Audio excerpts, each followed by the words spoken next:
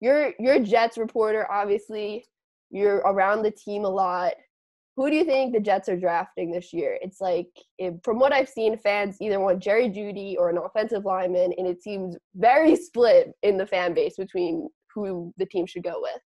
Well, I think right now those wishing for a receiver are going to be very disappointed because Joe Douglas in his in his pre-draft remarks, which were a couple weeks ago, he mentioned how important it is to almost quote unquote stockpile offensive linemen. And the Jets are a team that has really, neglected the offensive line position over the past few years. Like last year, for example, remind me, I'm sure you're familiar with this team, Lauren, the 27 New York Giants. Remember what the Giants did in the offseason when in that 2017 offseason, they were coming off the playoff spot. They lost in Green Bay, but they brought in Brandon Marshall, drafted Evan Ingram, re-signed Jason Pierre-Paul, and also drafted the closest thing at the time there was to an Eli Manning successor in, I'm talking about? Davis Webb. Was it Davis Webb or Kyle Lauletta that year? Nope, it was Davis Webb. It was Davis Webb. Okay. Yeah. Lauletta was after. Now neither of them are with the team. That's right. It's absolutely right. So basically what the Giants did right there, it was what I like to call they bought themselves a Lamborghini, but they ignored the mold damage in the basement. And that's what the Jets did by bringing in Le'Veon Bell and C.J. Mosley last year. They bought themselves a flashy new toy to work with, but instead they ignored the essentials because if there's mold damage in the basement, it's going to affect the entire house from there on out. And the Jets neglected to truly address the offensive line. I mean, they did make some moves for a change. They brought in Kaleki Osemele via trade. That one didn't work out. They finally drafted an offensive lineman within the first 2 days of the draft in Chuma Edoga. But the thing is, Edoga was the first offensive lineman the Jets had drafted within the draft's first 3 rounds since Vladimir Dukas back in 2009. And Joe Douglas, when he took over the team in late summer or late in the offseason by NFL standards anyway, he basically made a commitment to the offensive line immediately by convincing Ryan Khalil to come out of retirement. That one didn't work out, but it didn't work out, but it showed that he was willing to, address the offensive line, unlike the negligence on display in the Mike McCagnon. And I'm sorry if I'm monologuing, by the way. No, you're good. You're good. It's very informative. But he also traded the team's 7th rounder for Alex Lewis, a trade with the Baltimore Ravens, who actually has been re-signed and is expected to play a larger role in the offensive line this season. So right now, Douglas is planning to, address this offensive line, I believe. And you saw it this offseason. They didn't get necessarily the guys they wanted. Joe Thuney signed with New England, for example, re-signed with New England on a franchise tag, for example. And there were some other guys, Jack Conklin, they missed out on. But in terms of consolation prizes, they did actually pretty well. They brought in Connor McGovern, for example. They brought in Van Roten from Carolina, Greg Van Roten. They brought in George Fant from Seattle, all of whom are expected to play roles on the starting line this offseason. And I think, too, that this is going to continue in the draft. And I think their number 1 pick right now is going to be Jedrick Wills out of Alabama, who the Giants have had their eye on, too. Yeah, I was wondering, do you think he's going to go? Like, which offensive lineman do you think is going to be there at 11? That's where they're drafting, right? 11? Yes, the Jets are currently slated the 11th pick. There have been discussions, by the way, with the Atlanta Falcons trading down. I think if you're the Jets, I think you shouldn't try to trade out of the quote-unquote lottery selection of the NFL draft. I know we don't really talk about a lot of things in terms of lottery when it comes to the NFL draft. I'm talking about like the top 20 picks. You get it, obviously, the teams that didn't make it. So I think that Willis will be there. I think that this draft is exceptionally deep in receiver and offensive line. I think that the top receivers, the Jerry Jeudy's, the CeeDee Lambs, are going to be gone by the time the Jets pick at 11. Oh, wow. I think they will be gone by then because offensive line, in my opinion, is probably the most underrated major position in the North American major sports, maybe in all of global sports, because let's face it, offensive line, it doesn't quote move the needle in terms of fan reaction. Like when you cut to the draft parties, do you see people going nuts over on offensive linemen? Really? No. Not really. Like, remember when the Jets drafted Shaw Ferguson all those years ago? Everyone was upset they didn't go after Matt Leinart in that draft, and that turned out to be a good move.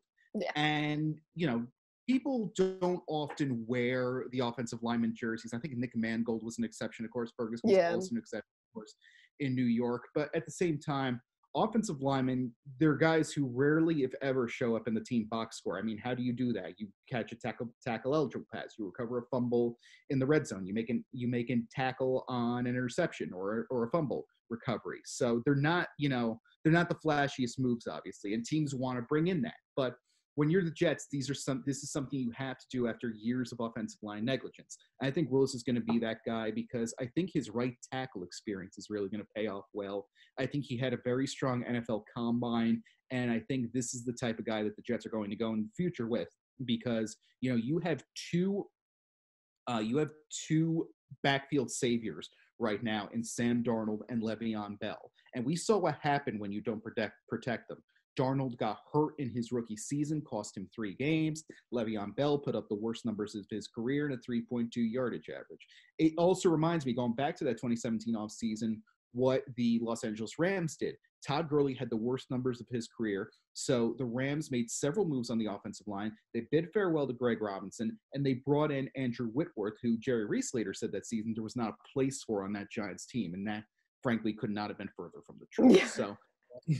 And the Rams started themselves a little mini run. They made it to the playoffs that year, and they made it to the Super Bowl the next season. So I think that the Jets are going to go offensive line with this first-round pick, and it shouldn't worry fans because this draft is very, very deep at receiver. When guys like KJ Hamler, Donovan Peoples-Jones, another one, Pittman Jr. Yes, I'm thinking of the receiver from Arizona State. His name escapes me right now, but Brandon R. He has a name. He has a name. He has a name. No, but that kid from Arizona State. So I think that this is going to be Brandon Ayuk. That's it. Okay. Brandon Ayuk from Arizona State. He's certainly going to be up for consideration at that pick as well. Chase Claypool is another one from Notre Dame. So I've seen a lot of Giants mocks with taking him in like the 3rd or 4th or something. But yeah, sure. I don't know if he's going to go that far, if he's going to fall that far. He had a really good combine. He really did. But then again, when these guys are second or day 2 picks in this draft, that's when it's such a deep receiver class. So yeah. I think that the answer can be found. And I think another one to keep an eye on day 3, for example, too, is Joe Reed out of Virginia. I think that he has a very good skill set in the Jets that he can be a good slot receiver and end zone option. Over the past 2 seasons, he's put up 14 touchdown passes, 7 each, and he can also solve the Jets' kick return woes. When Andre Roberts left last year to go to Buffalo, their kick return game fell from 3rd to 22nd in terms of average, and guys couldn't really get it done back there. Vincent Smith kind of had some late momentum in the late stages, but other guys like Ty Montgomery never found a true spot in the rotation, be it running back or returner, and Braxton Berrios couldn't pick up the slack. So I think that if they bring in Reed, they fill in 2 of their needs right then and there. I think special teams is something the Jets really should focus on as well in this draft. I think another day 3 option, for example, would be Rodrigo Blankenship, that kicker out of Georgia. Yeah, Rodrigo with the glasses. Yes, the bespectacled wonder from Georgia. He's been a staple there. He's been very reliable, and the Jets, their kicker spot was anything but reliable when Jason Myers left last offseason. And when you're the Jets, I think having a kicker is so necessary because now a bit of a disclaimer. I am a bit biased because I used to be a long snapper, so a little special teams bias. But here's the thing. Today's NFL seems to be trying anything they can to eliminate special teams' role in the game, or at least greatly diminish it a little bit. I think that's unintentional, by the way, but you see it in things like, moving the kickoff up, although I think the XFL did a very solid job in getting a bit of a compromise going there. You saw it in the Alliance of American Football. They eliminated the kickoff entirely. So I think that, and the NFL is trying to not only move the kickoff up, but they already did move the kickoff up, but they're also trying to incentivize touchbacks moving up 5 yards, and like now touchbacks you start to 25 rather than 20.